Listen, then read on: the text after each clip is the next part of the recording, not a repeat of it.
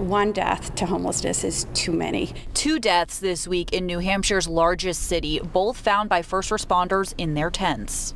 Now, Manchester city leaders and homelessness advocates are highlighting the changes needed within the system and the need for more help from the state.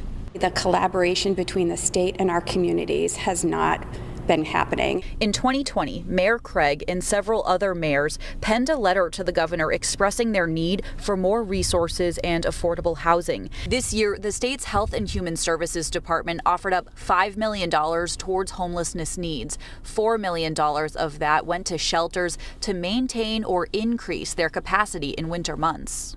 We want this homelessness issue to go away. It's not safe for anybody to be in a tent. We are horrified by the situations that have been happening.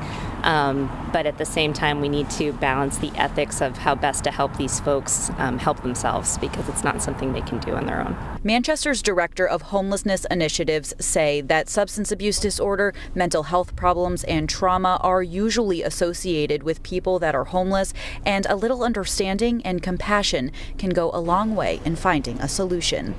No one deserves to be in this situation. It could easily be any of us. If we could reduce the stigma around homelessness and addiction, I think that'll go a long way for people to kind of mount together their resources and their tolerance so that we can move this into a new level.